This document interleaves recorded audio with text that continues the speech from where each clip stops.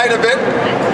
But before that, I just want to let you know a little bit of the concept behind this 1980 Olympic team.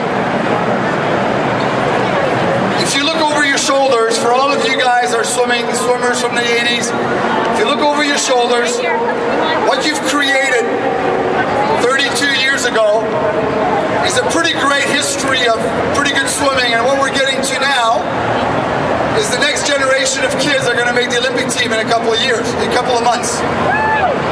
The reason I felt strongly about bringing you over here is a couple of fold. First of all, Air Canada, when we brought them the concept that we wanted to honor you guys for the great things you've done, they got so excited about doing this and they decided to join up on the team. But even more, from my heart,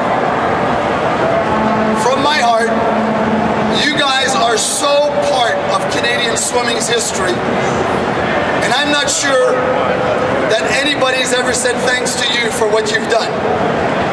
And we can't change the past, but we can really get excited about tomorrow. And I think having you here, coaches, we even have Derek here. Hey Derek, even Derek is still with us. But what we have, what I strongly believe we have, is a great family. I read a quote not long ago, and the quote said, "You've got to be a family before you're a team." And I feel by bringing you guys back in our family, bring you back in our Olympic family, gets kind of a closure for us. And if there's anything we've done in the last few years, and a lot of work that was done since about 2000, is that the family starts with everyone, including you guys. So I'm really humbled actually to have you here. Some of you guys, if you were called on only the last minute, it took us a while to find you, but now you're here, and I'm really proud to have you here. The board of directors of Swimming Canada, and there's some all over, we're really excited to have you here. I know last night some of you guys were practicing your drinking technique from 1980, and that's okay too.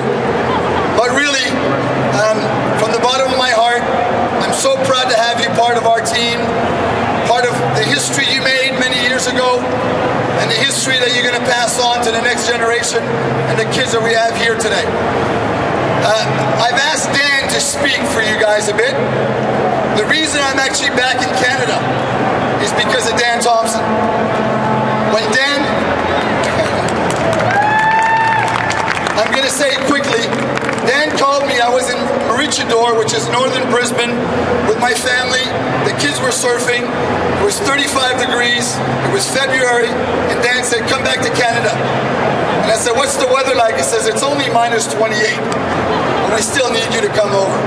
So I'm really excited to be back here in Canada, and a lot to do with Dan and the class man that he is. So Dan, if you want to come and say a couple words.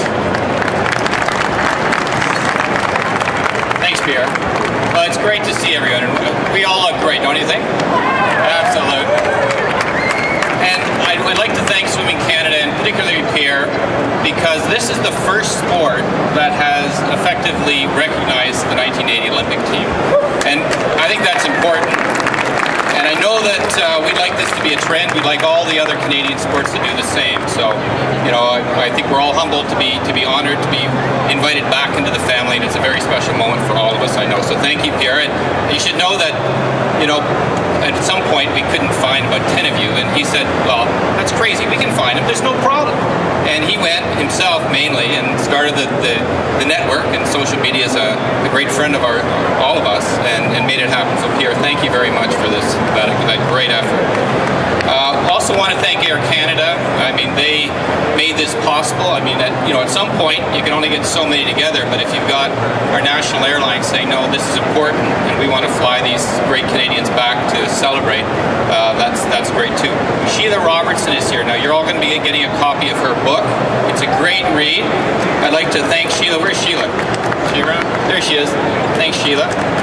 Great book. It's a great read, and all the memories will flow back to you, and I think you'll be impressed. And I'd like to thank Bruce, who made sure that Sheila did this book.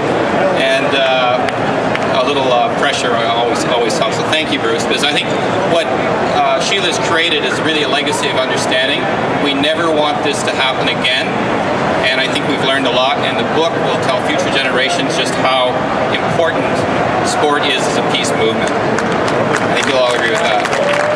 So tonight's really just about celebrating, getting reacquainted with old friends, and celebrating the great Canadian family that we have. I mean, I've had the pleasure of getting back involved in the sport and just seeing, I mean, it's amazing, just the people are so wonderful and the culture is so strong, the values are so strong, and you all helped create that, so I think we should celebrate that tonight.